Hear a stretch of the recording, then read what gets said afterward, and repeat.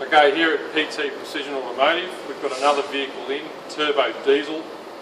It's got another EGR fault on in this particular car. It's got code P2413.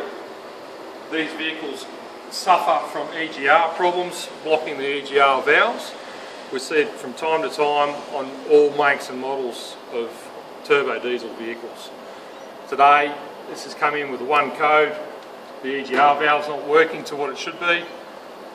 We remove this EGR control valve, and what we find inside is the EGR is completely blocked full of exhaust gases, causing this motor not to be able to work within its function range.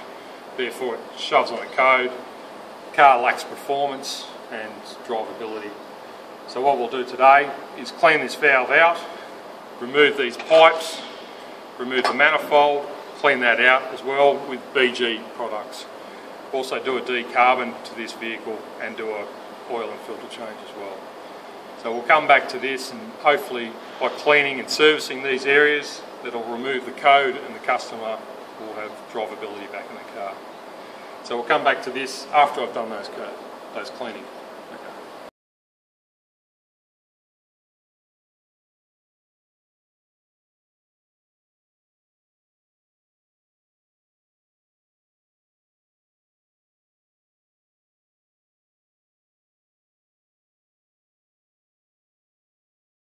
Okay, then after quite some time cleaning up the EGR valve, which has come up like brand new again, spent some time cleaning that, removed the inlet manifold, cleaned a lot of the junk out of inside there.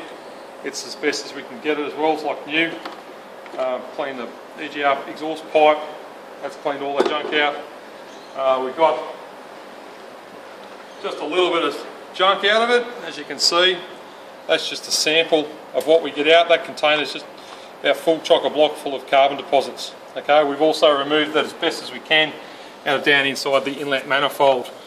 It's a bit hard to see down in there, but as you can see, it blocks up pretty badly, and you get a lot of deposits left in it. So what we're going to do, I've cleaned it all out with this BG intake throttle cleaner.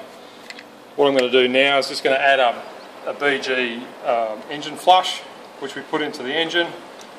I'll assemble all the manifold parts and the EGR valves and everything back together again. We'll get the car running again, and then we're going to take it outside to do a decarbon, what we call a decarbon, with a different BG product which we have running with the vehicle with the engine flush in it. And it'll run for about 45 minutes to an hour on that product, and you'll see the outcome of that. There'll be a lot of carbon and exhaust smoke from that, and a lot of engine noises and stuff like that. You've got to be pretty particular about what you're doing on it, because you can be a bit catastrophic if it all goes wrong, but mostly not. We've done this quite a lot of times, and it's been very well done, and get a lot of results from it. So what we'll do, leave that there, come back once I've got it running, and we'll show you how to do the decarboning side on the inlet manifold. Okay. Alright, so we've got the car all back together. We've run it outside because this puts out a lot of fumes and a lot of exhaust smoke that comes out of it. What we've done is we've bypassed the fuel lines, and we've put this canister in where the fuel lines would normally run from the fuel filter to the main diesel injection pump. What we run through it is another BG product for your injectors. It cleans your injectors, your injector nozzles, tops of the cylinder, head and pistons. We'll run that through, run it right down and run it empty. That'll take about half an hour, and then we'll reconnect the fuel lines, and then we'll come back and we'll start doing the inlet manifold, and that's a pretty serious clean. You'll notice the difference on this, but we'll start this up. It just starts and normally runs. So that'll normally run. You won't hear any noises, no change really difference. It'll just run and suck all that fluid through.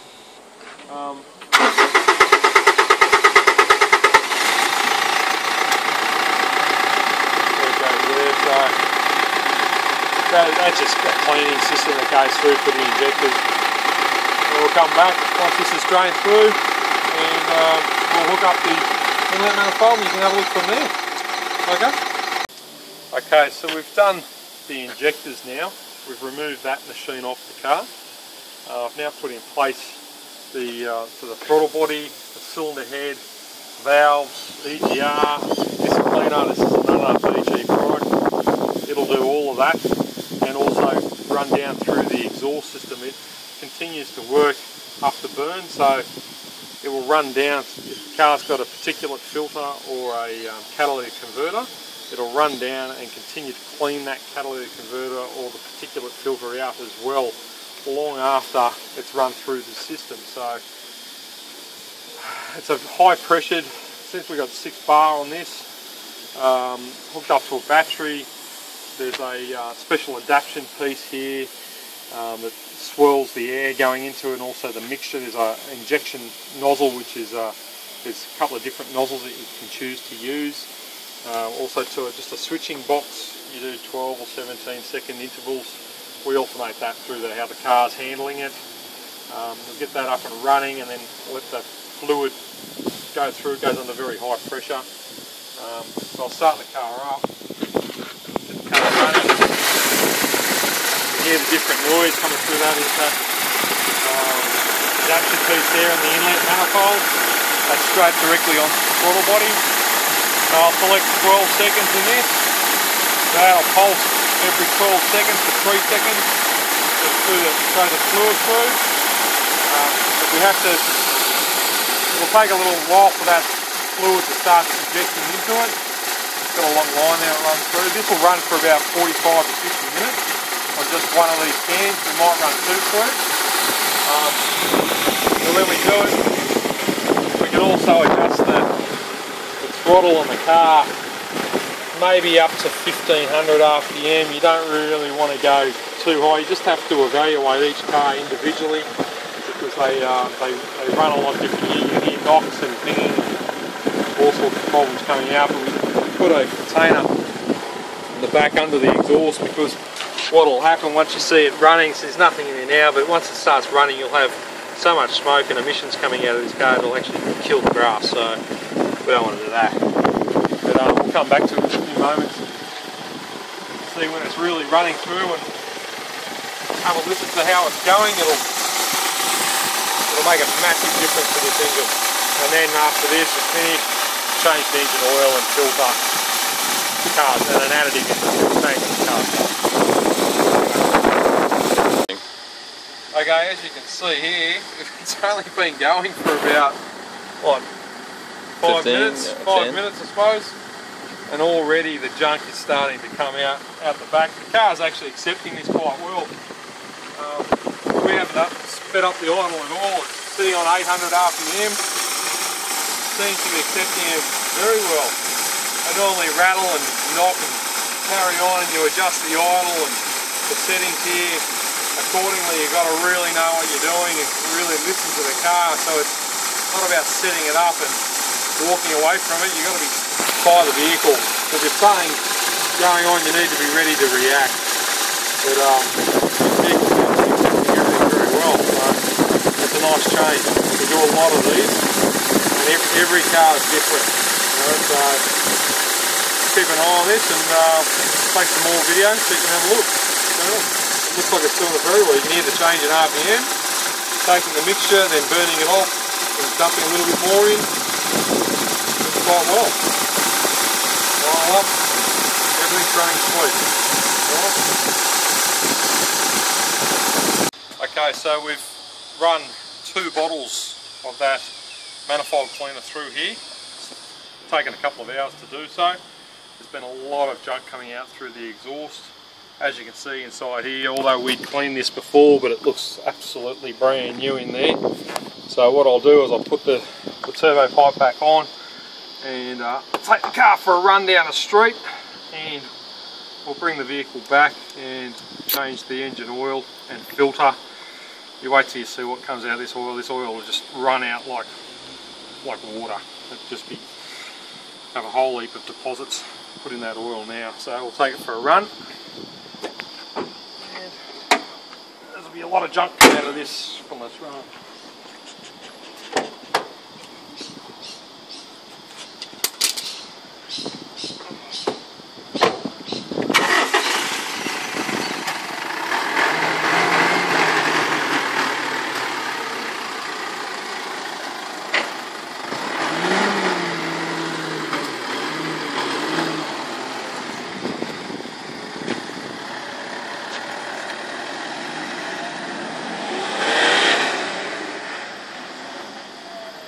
Okay, so I've taken the car for a good 15-minute drive down the road.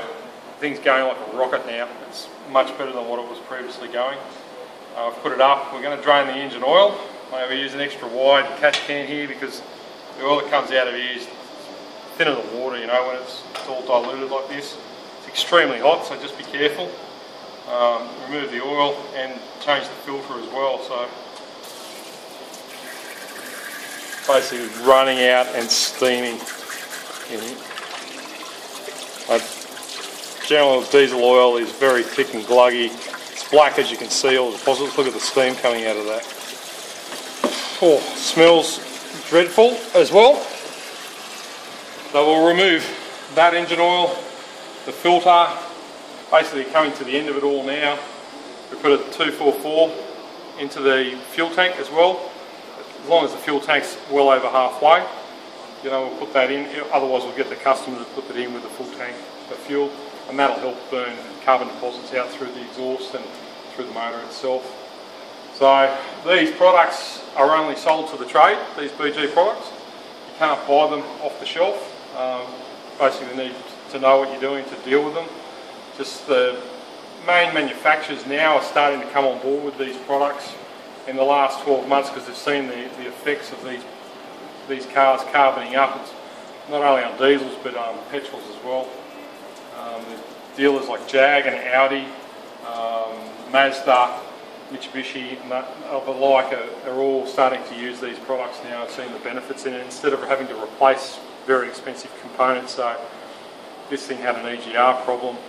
We'll reset the computers and clear all codes and fault codes, and we'll see how it goes after that. Because of the carbon build-up in it, we may have to replace an EGR valve in this car, but the customer will let us know that, you know, within a few days or weeks if the light comes back on. But basically, maintenance is the issue. This car's only got 60,000 Ks on it. This needs to be done around 40. It's something we're seeing all the time, and we'll put a few more videos up to show what we're finding in different makes. This is Mitsubishi, so we'll do a few Euro cars and stuff like that to show you as well. Alright, so that's it. No problems.